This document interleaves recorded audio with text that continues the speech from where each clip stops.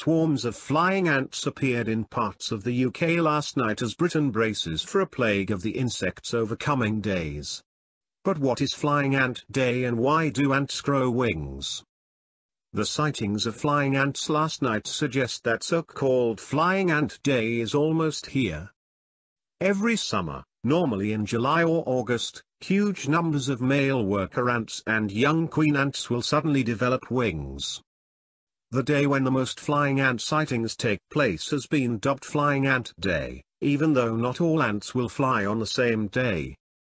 The flying ant period can last up to a few weeks, depending the location of the ants, species, local weather and a number of other factors. What happens on Flying Ant Day? Why do ants grow wings? In the UK, it is the small black garden ant, Lasius niger, formicide, that will take to the sky. Their nests have a single queen and typically about 5,000 workers, although there can be as many as 15,000.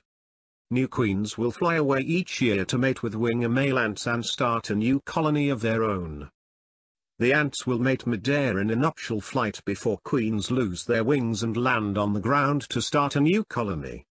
After Flying Ant Day, you can sometimes see large queen ants walking around, looking for somewhere to nest. The queen ants will likely mate with several males during the nuptial flight period. They can store sperm in their abdomen for a lifetime after the mating period and can use it to fertilize millions of eggs. The male worker ants will only live for a day or two after the nuptial flights.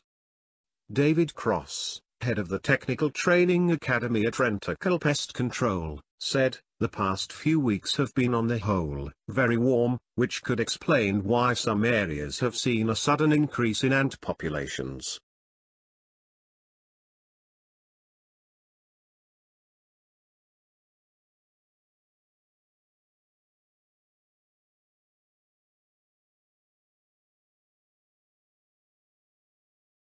Thank you for watching.